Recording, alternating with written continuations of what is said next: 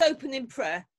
Father, I just thank you for so many people coming to warm their hands and their feet at the fireside.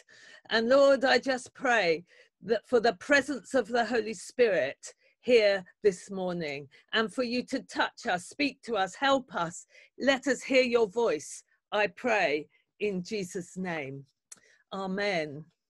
I've got a few notices, and then just to warm you up, before I start to speak, I'm going to ask if we can speak in tongues. We will stay muted so nobody else will hear. If you don't speak in tongues, that's no problem. I would say just praise the Lord in your own tongue, because that's what we're doing. We're praising the Lord. But I want the Holy Spirit to know that he's welcome here. So those of us that do speak in tongues, we will only do it for a minute or so. But I would just like to introduce, because we really so want the Holy Spirit to be here and to be alive as we go through the morning. First of all, I just want to say thank you for those of you who are on your third fireside. This is the third standalone meeting, and we're still fitting into the theme of resilience and endurance. And as you know, the aim is to get this teaching out to the nation. And I think there are one or two people here for the first time, and you're really welcome. I know Anne Brown is here for the first time, and I think one or two others. So we're thrilled to have new people joining us.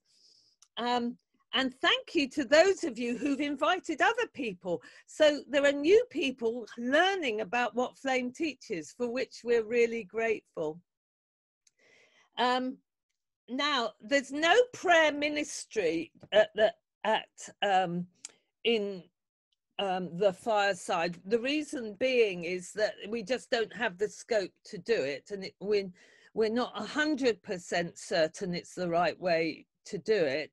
But what we would like to do, if anybody feels they need a little bit of personal prayer as a result of the teaching, then we have got a helpline and to access the helpline, I've got 2 or 3 people who are willing to ring you. So you would need to email Karen and with your telephone number, and somebody would ring you, not necessarily today, but next week. And we will arrange for people to ring you. But we just feel there needs to be a backup opportunity after the fireside, because some of the things we touch on are quite painful.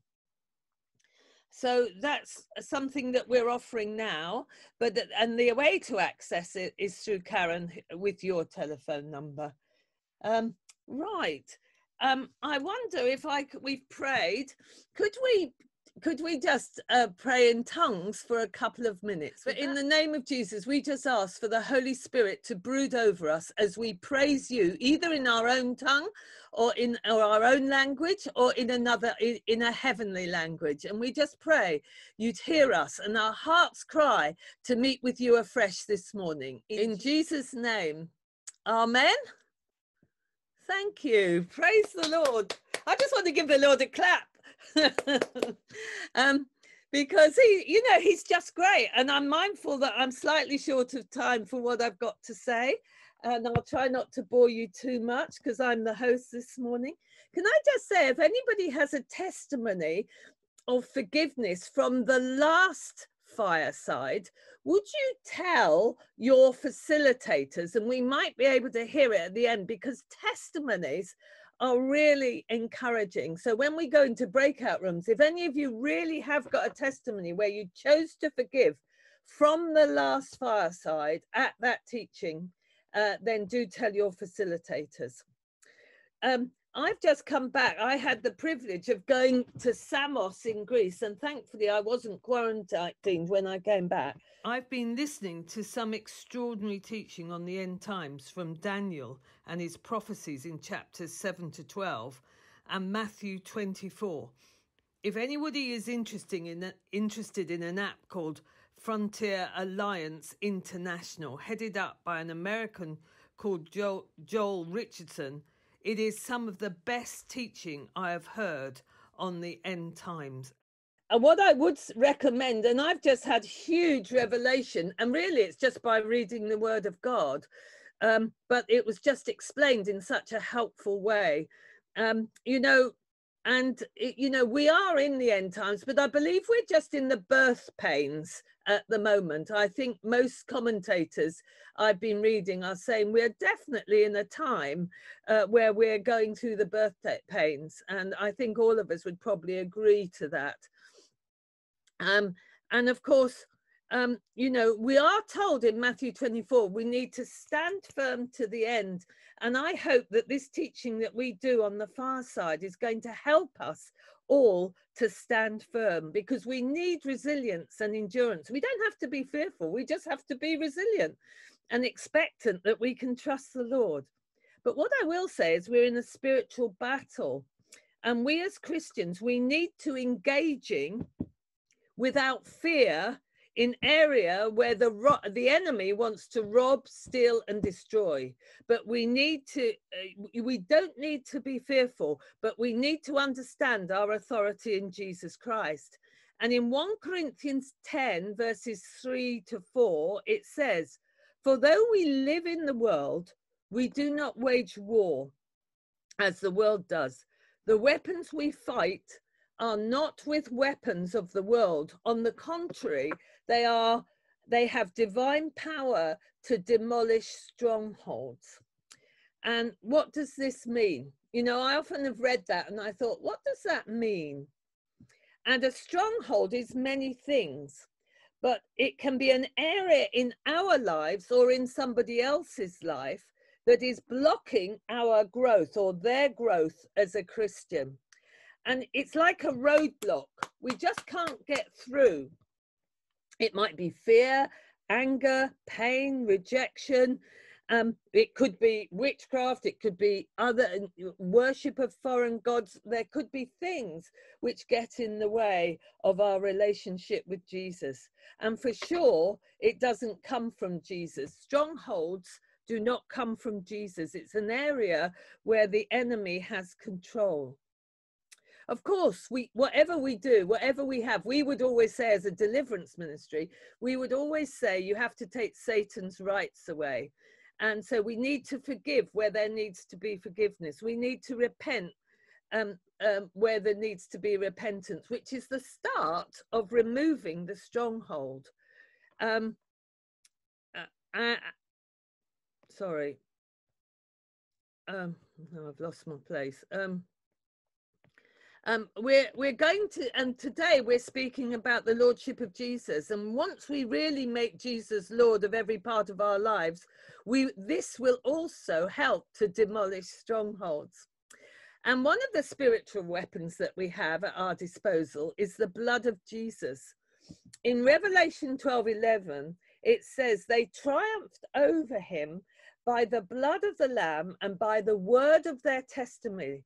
They did not love their lives so much as to shrink from death." And, you know, the blood that is being talked about in Revelation is the blood of the Lamb, who is Jesus, as you know. And in John 1:29, it talks about the Lamb of God who takes away the sin of the world. And we need to apply the blood of Jesus to strongholds, which first we have to identify. You know, during the Passover in the Old Testament, when the Lord led the Israelites out of Egypt, the Jews had to kill a lamb and apply the blood to their door lintels, and the angel of death would not kill their firstborn. And in Exodus 12:21 to 23, this is what it says. "Then Moses summoned all the elders of Israel and said to them, 'Go at once and select the animals for your families and slaughter the Passover lamb.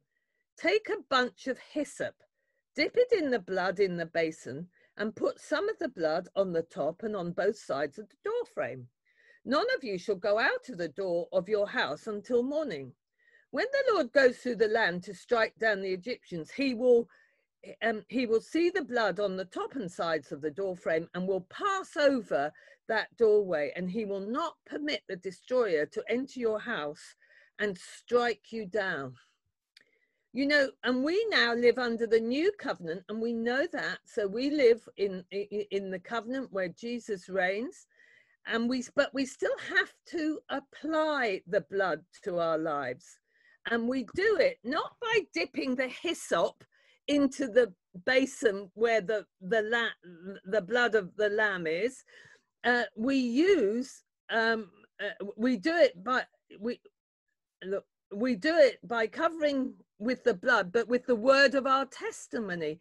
And we use the blood that Jesus shed for us on the cross to forgive our sins and give us eternal life. You know, I'm forever grateful that I met with Jesus when I was 29, and that at that time, you know, my sins were forgiven, and I have eternal life. Now, how do we apply Jesus' blood? As it says in Revelation 12:11, it says, by the word of our testimony. So when I testify about the blood of Jesus, it becomes available in my situation, in my circumstances. And there is also personal testimony of believers, which is centered on the word of God. What must we do to testify personally to what the word says the blood does for us? So we have to testify about the blood through the word of God. And our testimony, when we speak it out, is the action that triggers the process and brings Satan's defeat in that area. So let me explain, because it's a little complicated. So I get attacked, and Satan feeds my mind with a lie and puts me into fear of man. So using Ephesians 1:7, so I'm using the word of God, I say, through the blood of Jesus, I'm redeemed out of the hand of the devil, and I will not fear man. And you know, when I fear man these days, and I still do, I would say, through the blood of Jesus, I am redeemed out of the hand of the devil, and I will not fear man.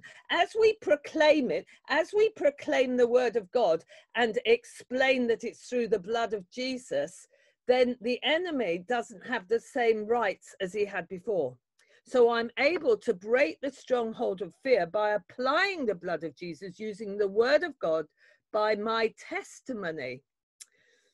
I also use this weapon when I feel sickness coming in. So I use 1 Corinthians 6:19 and 20. I confess and I proclaim. And while I was on holidays, I just felt, one morning I felt something on my throat, and I didn't want a sore throat. So I said, my body is a temple of the Holy Spirit, redeemed, cleansed, sanctified by the blood of Jesus. Therefore, the devil has no place in me and no power over me. And I ask you for healing, Lord Jesus. And I did that several times, and my bad throat went away. And you know what I'm doing is using the word of God and my testimony to apply the blood of Jesus. And this weapon from Revelation 12:11 to will destroy strongholds that are holding us and others back. You know, other people have strongholds, and we need to help them by applying the blood of Jesus. And today, I've come to the end because I want to hand over to Richard. Today, let us ask the Lord to help us to remember to use this weapon. These are weapons that have been put into our hands, the blood of Jesus and the word of our testimony, and using the word of God to apply the blood of Jesus to defeat the enemy. And there's a great book called Spiritual Warfare at the End Times. I'm not sure if you can see that, but it's such a helpful book, and it just helps us to understand. So it's Spiritual Warfare for the End Times, so helpful, by Derek Prince. So can I just pray, and then I'll introduce Richard.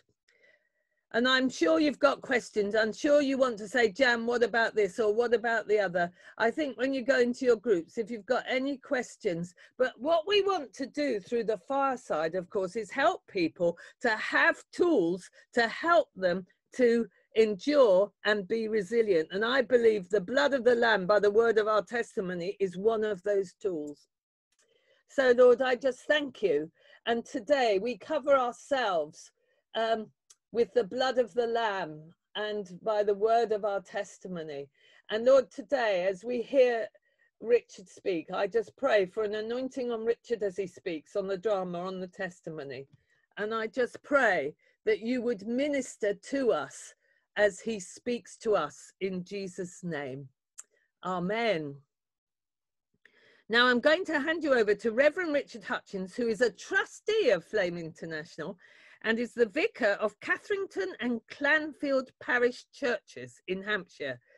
And now he's going to come and speak to us on the Lordship of Jesus. Is that? Oh, thank you, Jan. Yeah, and what a delight it is to be here this morning. And I say my most humble apologies for being late.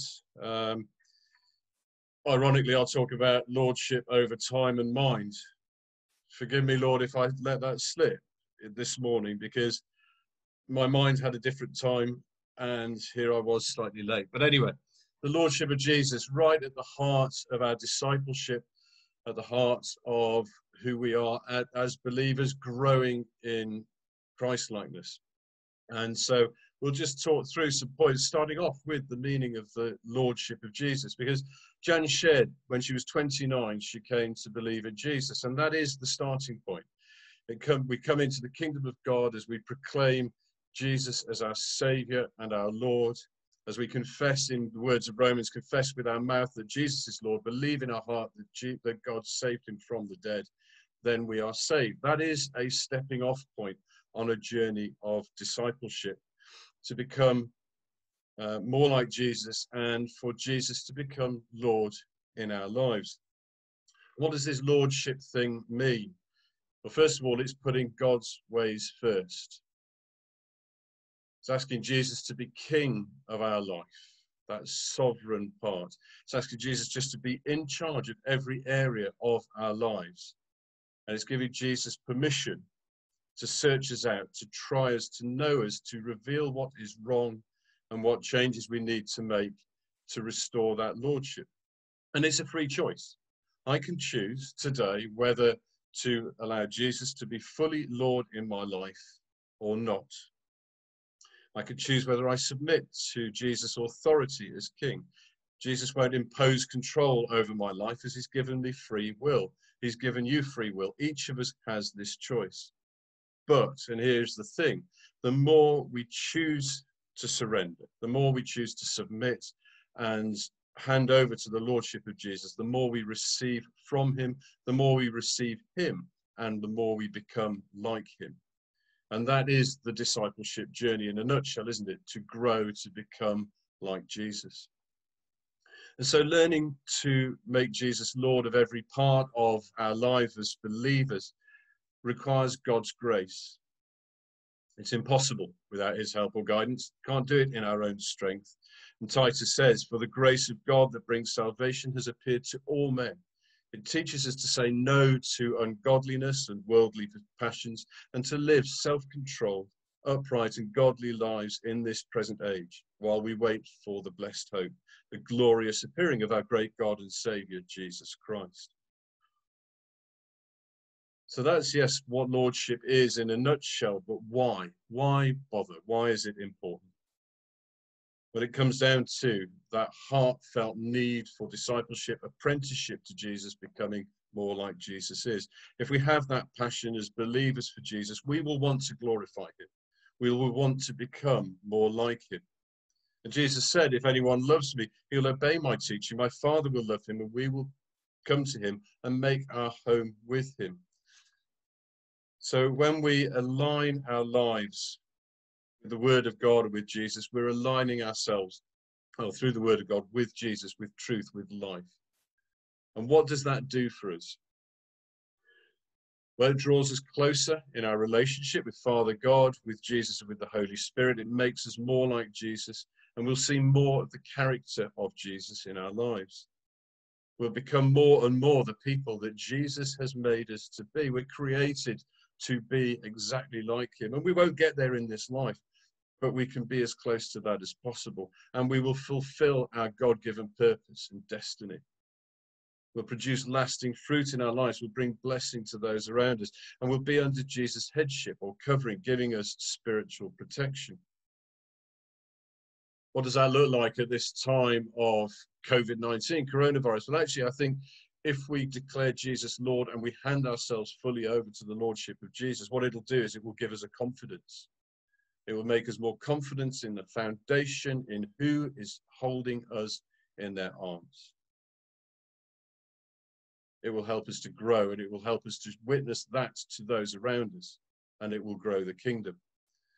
And so Lordship of Jesus, handing ourselves over to that obedience, is essential for our growth as believers. And I believe it's really essential for the world around us at the moment, that they see this Lordship in our lives. They see our submission and the good that that does, and the fruit that that brings into the lives of those around us, because then we witness to the kingdom.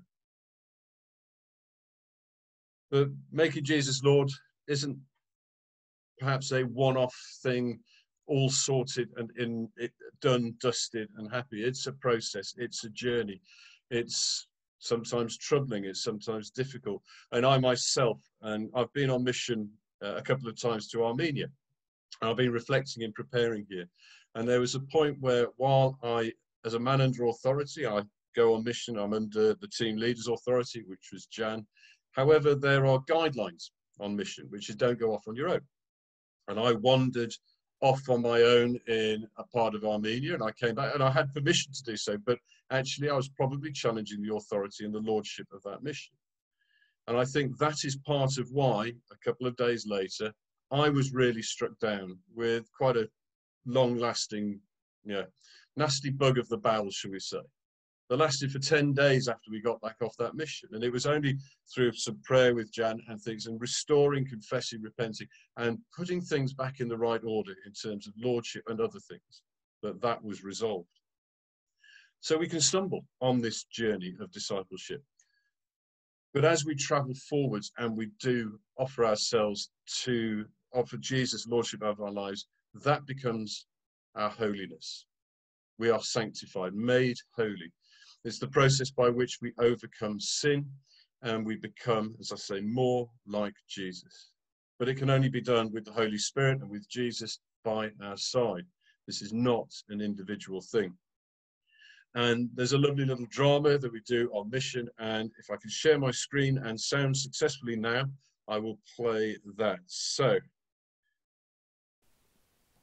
Now here we have Natalie, who is driving along. She's an unbeliever. She enjoys life. She enjoys speeding along the road, and she likes to wave at all her friends and making sure that they know that she exists, that she's there. She's full of life. And then she takes a bend which is a little bit too tight for her, but she manages to keep the car on the road. And there she goes, enjoying life. But then Jesus comes along and he knocks on the window of her life, and he tells her that he died for her, that her sins would be forgiven, and that he rose again in order that she could have eternal life, and offers her the opportunity to accept him into her life. She hands over the driving wheel, the steering wheel of her life, and here they are, driving along at a sensible speed and enjoying sweet fellowship, knowing, and Natalie knows, that Jesus is Lord of her life, and she is having a marvellous time. And then corruption comes along. Natalie lost her job and she needs money, and she's being offered money. But actually, she knows now that Jesus is in her life, she will not accept it. And she carries on. And life is good for her while Jesus is in the driving seat of his car. But then, of course, fear comes along. And this fear is so worried because of her family situation, the family who she can't visit in hospital, and all this fear is overwhelming, and the anxiety and worry is coming over, and Natalie is worried about her job, and she invites anxiety and fear to come and sit in her car, and then she takes the driving wheel from Jesus. And of course that means that Jesus then gets relegated to the back of her car in this instance. Then we have coronavirus comes along. There is a spirit of infirmity that has come along, and Natalie's very nervous about it, and invites the fear of sickness to come into her life and into her car. And again, Jesus gets pushed around in her life, and there she is driving along. And then, of course, corruption comes back again, and corruption, this time she knows she needs money, and of course Jesus is not at the center of her life, and so she accepts that money, and corruption comes and sits in the front of her car. And this time Jesus gets kicked out of the car, and he's actually in the boot of the car, and right at the back of her life, all of a sudden they crash onto the floor. But Jesus is the God of the second, third, fourth chance. He never abandons us. And he saw what Natalie's heart had been like, that she had accepted him into her heart. And so he comes along and he talks to her and he says, I'm willing to come and be Lord of your life again.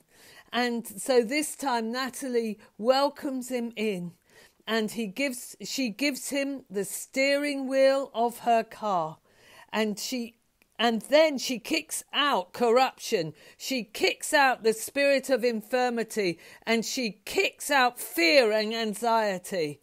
And then they come and they sit down and they enjoy sweet fellowship once again. And Jesus is Lord of her life. So a simple drama, but just illustrating how easy it is, and illustrating. Yes, thank you to the drama team. I'm seeing some clapped hands, icons underneath. Thank you so much for your resilience, your creativity, and everything you've done. And sometimes on mission, I wish we had as much space as a garden to do the dramas in, but no, wasn't it good? And just showing how easy it is for the things of life is to just put those in a place of importance in our lives that pushes Jesus more to the back seat or out. And the second, third, fourth chance that Jesus gives, always ready, always waiting to come at our invitation and be Lord. And as we do that, we will get the help of Jesus through the power of the Holy Spirit. But also in that we get authority as believers over the works of Satan. And so we can declare this lordship into our lives, and Jesus will come. And so the key to that lordship is obedience. John 14:15. If you love me, you will obey what I command. That's absolutely fundamental. Our love is expressed in obedience. And so we submit our will to Jesus' will. It's like Tristan, when he said about forgiveness last week, was saying actually when we choose to forgive in those ways, we submit our judgment and allow God to be judged. Well, here in Lordship of Jesus, we submit our will and we say, Lord, your will, not mine. The Lord's Prayer, thy will be done. That's right at the heart. So being obedient means we make our choices that are aligned with what we're told, the words we have in Scripture. That's our guide. That's our line. That is what we do. And this will bring transformation in our lives. Romans, that says we don't conform to the pattern of this world, but we'll be transformed in the renewing of our mind. And then we'll be able to test and approve what God's will is, his good, pleasing, and perfect will. But this isn't straightforward all the time. It's quite often a battle to get sin from specific areas of our life. And we'll have to go back again and again. And we'll stumble, we'll fall, and we'll come back. And we'll stumble, we'll fall, and we'll come back. And the grace and mercy of Jesus is that he says, yes, but you're back, and forgives. It means dying to self, and that may involve suffering. And it may even go as far as to lay down one's life for Christ. I'm thinking back into that drama of A Journey. We saw there that the Natalie inviting Jesus in, but these things that crowded in, the fears, the things of the world that got in the way, and they could have come again and again. And we all have areas of weakness. And so there's a prayer that goes with this session that we'll come to shortly, which really is a brilliant prayer to pray for the first time, declaring Lordship, but is worth praying again and again and again, because it goes through areas of our life in a systematic way to check where we're at and to offer them back in submission. But before we come to that, there's a testimony from Tristan about the Lordship of Jesus in his life. Good morning. I'm just going to share a short testimony of when I first submitted every area of my life to the Lord Jesus. I guess before that, I can say that I've been a believer all of my life, ever since the age of 4, as long as I can remember. But my relationship with him, I guess, was quite distant, not very close, not a very intimate relationship. Particularly in my 20s, I struggled a lot with my sinful nature. I was held captive, held bound by several sins, and I really couldn't shake these off. And I guess also my understanding of my life with Jesus was that I had invited Jesus to join me in what I was doing in my life. And so that was sort of the understanding that I had of Jesus. And then when I 4 years ago, I really knew that there was so much more of the Christian life, more of Jesus, more of walking with him that I didn't yet know. And reading what the disciples and apostles were like, and I'm like, well, that's nothing like my life. And the Lord was really calling me to surrender my life to him, to submit all areas of my life to him, and to truly pick up my cross and follow him and be his disciple, whatever the cost would be. And in that journey of seeking that, the Lord asked me, he said, Tristan, would you be willing to be my disciple, even if it would mean that you may never get married and you may never have a family or children? You have to submit that to me now, and would you be willing to be my disciple, even if I'm calling you to do that?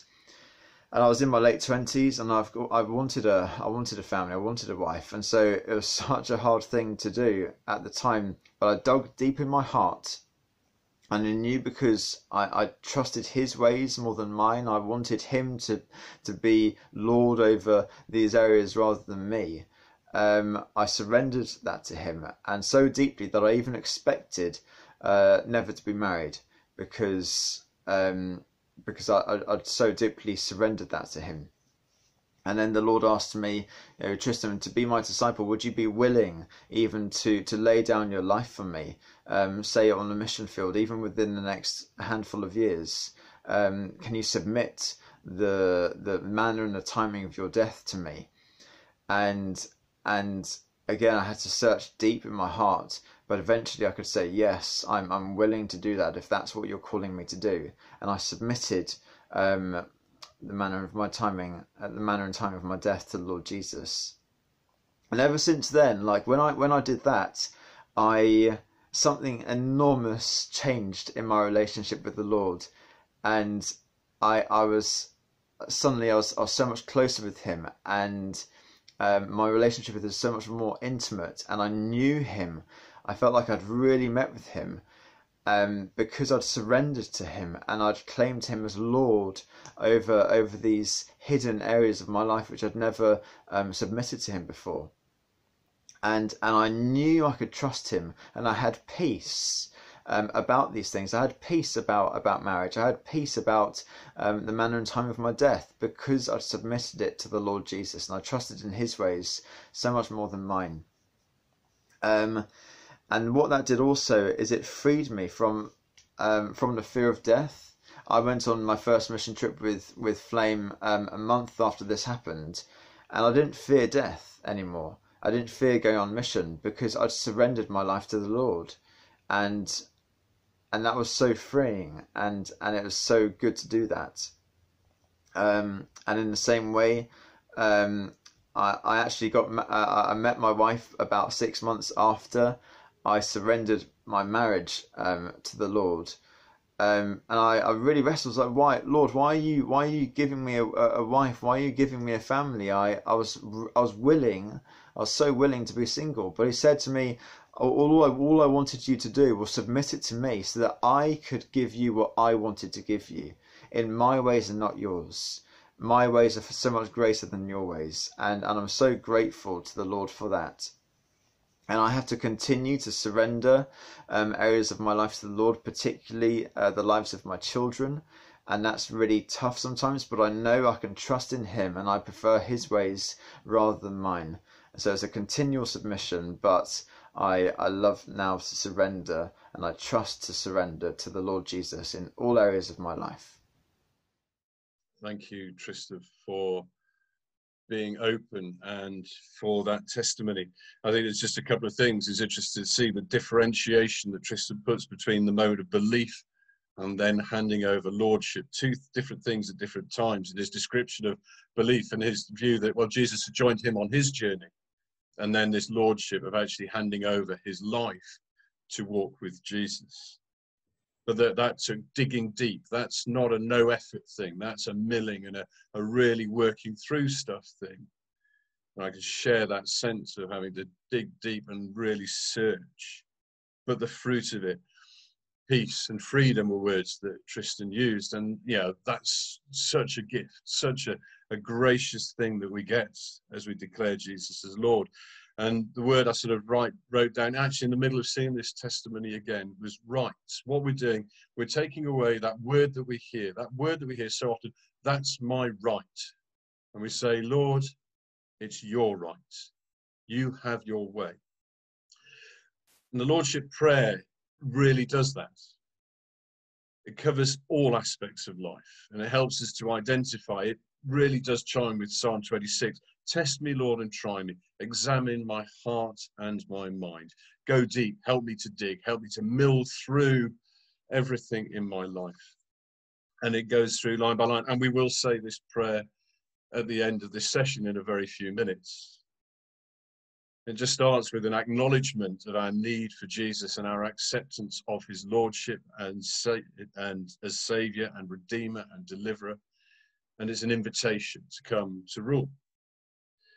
And then it goes through a series of submitting prayers. I submit my spirit to you, my worship, my conscience, my spiritual understanding. So where do we put our worth? Yeah, Lord, come show me the idols in my life, because we quite often carry those completely unintentionally, but they grow. How do we respond to God when he pricks our conscience? Are we wanting more of God in our lives? So that covers that. I submit my mind, my thoughts, my understanding, my imagination. What do we do when the fiery darts of the enemy come and put unwelcome thoughts in our minds? What do we turn to then? Do we insist on understanding, on rationalizing and intellectualizing things, or do we wait in faith on the Lord? What do we let our minds drift into in idle moments? I submit my will, my intentions, my decisions. That really is at the heart, isn't it? We are willful people, undoubtedly. Yeah, we all want sometimes our own way. And it can be so difficult to lay that down and say, Lord, actually, in this, your way Not what I think's best, but what you have in store, no matter what that looks like. Will we be obedient even when it's not what we want? Should we stop doing stuff? Should we start doing stuff? When we make decisions, who do we consult first? Ourselves, our friends, or our God? I submit my emotions, feelings, reactions. At this time, that may well be fear. It may well be loneliness. It may well be all sorts of things. It may well be separation. What do we do when our emotions overflow? Or are we free to express ourselves emotionally? And I know for myself, that's one that I have struggled with even in the last weeks, of actually just expressing feelings where they needed to be expressed and in an open and frank way. I probably need healing from the Lord for that myself. But do we let the deep Lord come to minister to the deep wounds, release our guilt, help us to grieve well in him, but also experience the deep joy that he brings? We submit our body, physical health, what we do, what we say, how we treat our body, what we do with it, all the different parts, what we do with our tongue, what we listen to, what we look at, all of those things. Do we hand those over to the Lord? Our body is a temple of the Holy Spirit. Do we care for ourselves properly and well? Our sexuality and and all of its expressions. Yeah, are we happy in our own skin as God has made us? Do we accept the truth of marriage as between one man, one woman? Do we seek images of sexuality where we shouldn't? Do we turn them off when they come on the television? Do we actively seek them out through the internet? All those things where we could just trip and take our sexuality and submit it to something other than Jesus. Our finances, material goods, do we steward them in the way Jesus would have us do it, or are we holding on ourselves? Submitting time. One for me to learn from again today, but our work, our free time, our sleep, and our work or lack of it, particularly in these times around coronavirus and everything that's going on. Do we submit the situation we find ourselves in to the Lord and say, Lord, thy will be done in this? Or do we fight it? Do we rail against it? Do we get angry with God that is letting things happen to us? We submit our relationships, family, marriage, church, fellowship. And actually, that's quite an interesting one at the moment, isn't it? Yeah, because a lot of those relationships are more strained, are more distant, are very constrained by circumstances at the time. So how do we hand that back? The dissatisfaction in relationships that aren't all we wish they would be. We just hand it back, submit it to the Lord, friendships as well. And are the boundaries in our relationships godly boundaries? And then submitting our futures. We heard Tristan talk, sorry, that's the next one, but our futures, our ambitions, our future plans. Do we allow the Lord to guide? Do we take the next step that the Lord puts in front of us, or have we got our own plans going on all the time, our own ambitions? It's an interesting one here. Do we look at horoscopes? Do we seek other ways of divining the future? Are we opening ourselves up to spiritual attack through that? Particularly in uncertain times, it can be so easy to grab for this, to grab for that, and to look for something else that will say, this is the way ahead. Do we look to the Lord, and do we offer him lordship of that? And then, as Tristan spoke about, do we submit to the Lord the manner and timing of our death? Every day is a gift. There's a friend of mine who, as she says, she wakes up in the morning, she says, thank you, Lord, for another gift, a gift of another day. Just one day at a time to serve the Lord. That is submitting the manner and timing of our death to the Lord. It's just saying, in your time, in your way, and out of that will come such freedom. Freedom from fear and freedom just to let Jesus be Lord. And what happens when we make Jesus Lord? Well, Tristan spoke about it.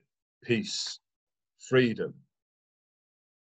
We grow in our likeness to Jesus. We receive the Holy Spirit. And so that dove can sit in our lives and bring us power. We have victory over Satan. James says, submit yourselves then to God, resist the devil, and he will flee from you. That's all about Jesus' lordship. Our prayers are heard in heaven, and then in Job, it says, submit to God and be at peace with him. In this way, prosperity will come to you. I'm not preaching a prosperity gospel. This is God-given prosperity. These are the good things, the destiny that God has for us. And then Philippians 4. And the peace of God, which transcends all understanding, will guard your hearts and your minds in Christ Jesus. This lordship thing is not a case sirrah, stoicism. Oh, that's just the way it is. But it's submission to the will of God. And just one other thing from Tristan's testimony before we say the Lordship prayer. He handed to God the likelihood of him getting married, to the point where he thought God had said to him, that's not going to happen.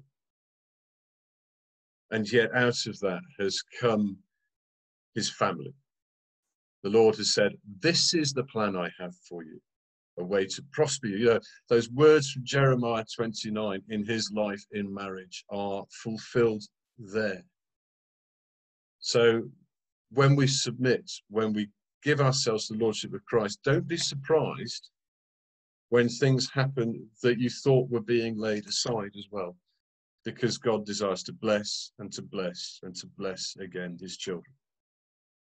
And so in terms of the Lordship prayer, I will run through that prayer now, and then I will leave a gap between each section for you to say it. This is a little bit like our mission, I say, you say, but we don't have a translator in the middle, so that makes it a little bit easier. So I will just say a little line and we will go through it. So let's pray. Let's offer Jesus ourselves to be Lord of our lives. Lord Jesus, I acknowledge my need of you. And I accept you now as my Lord, my Saviour, my Redeemer, and my Deliverer. I invite you now to come and rule and reign in every area of my life. I submit my spirit to you,